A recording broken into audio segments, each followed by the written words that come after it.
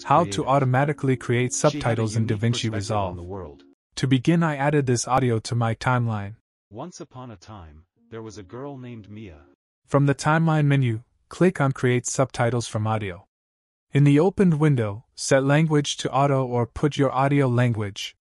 You can set maximum number of characters per line and number of lines, and the gap between subtitles. I use the default values here and click Create. Now DaVinci Resolve automatically created a subtitle track and added these subtitle captions to the track. Here you can change the duration of a caption, or change its position.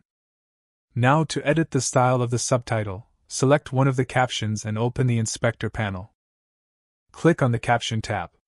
The style you change in the Caption tab is specific to the selected caption only.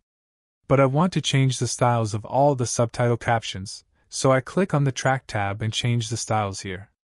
Set the font family, size, and text color based on your needs. Under Transform, you can change the position of the subtitles. Under Drop Shadow, you can add some shadows to subtitles so they will be more readable. Enable Background. Here you can add a background to subtitles. Select the color you want and change the width and corner radius. Now that you're happy with the subtitle and the styles, it's time to export the subtitle. One way to export only subtitle is to right-click on the subtitle track and click Export Subtitle and export it as SRT format.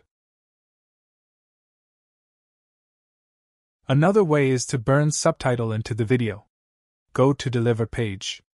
In the video section, scroll down and expand Subtitle Settings. Make sure the Export Subtitle is checked and set Format to burn into video. At last, render the video. Right-click on the rendered video and click Open File Location. And here you can see that subtitle is burned into my video. There was a girl named Anyway Mia guys, who thanks had a for love watching all and I hope things you found creative. this useful.